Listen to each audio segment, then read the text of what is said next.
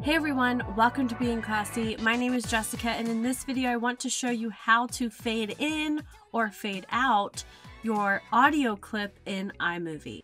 To fade in the music, first you need to have your audio file. I do have another video on how to add the audio file. Once you have your audio file, it's down here in green.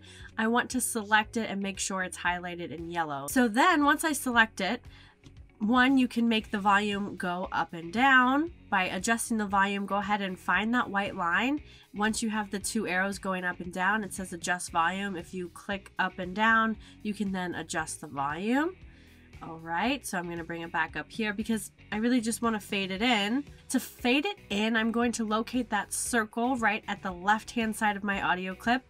And once I have those two arrows, I'm going to be able to drag that circle, which watch what happens here. It's going to then fade in the music, and you'll notice it with this gray line. And you can go as far as you'd like. You'll notice it'll fade it in. And then when you have it all set where you'd like it to stop, you can let it go. And then you can always change it back if you need to by, again, selecting that circle and fading it back in. So the same thing goes at the end. Let's say I don't need all this audio clip, so I can split this audio right here. I'm going to split this audio clip. I don't need the rest of it over here. I'm going to delete it. And now I would like to fade this music out so it doesn't just stop abruptly. I'm going to, I need to find the circle button and then go ahead and drag it again to fade out this audio clip.